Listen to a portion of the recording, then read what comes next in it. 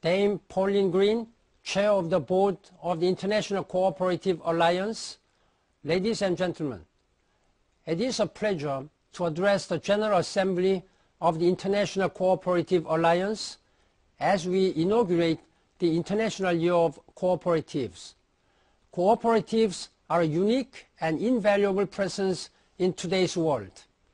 They help to reduce poverty and generate jobs. They facilitate social inclusion and enable small businesses to thrive.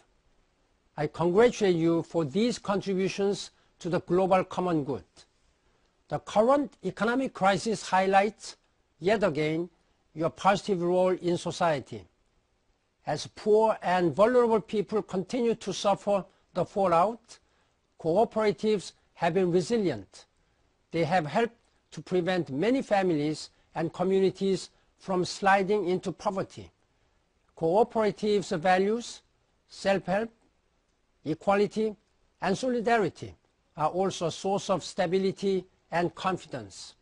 They provide an important foundation for efforts to build a world of decent incomes and decent work. And the member-driven structure of cooperatives roots them in communities, encouraging socially responsible businesses that meet local needs. I thank this Assembly for pursuing strategies that promote and strengthen cooperatives everywhere. As we look ahead, let us work together throughout the International Year and beyond to create better businesses and a better world for all.